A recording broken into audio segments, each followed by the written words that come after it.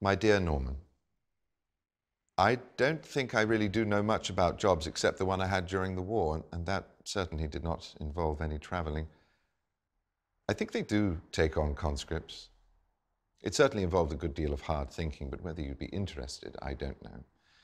Philip Hall was in the same racket, and on the whole, I should say he didn't care for it. However, I am not at present in a state in which I am able to concentrate well, for reasons explained in the next paragraph.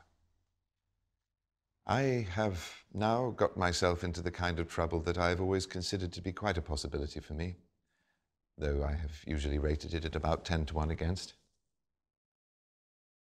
I shall shortly be pleading guilty to a charge of sexual offenses with a young man. The story of how it all came to be found out is a long and fascinating one, which I shall have to make into a short story one day, but haven't the time to tell you now.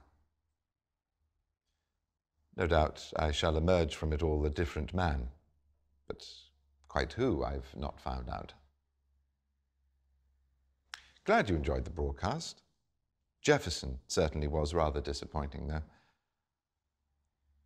I'm afraid that the following syllogism may be used by some in the future. Turing believes machines can think. Turing lies with men. Therefore, machines do not think. Yours in distress, Alan.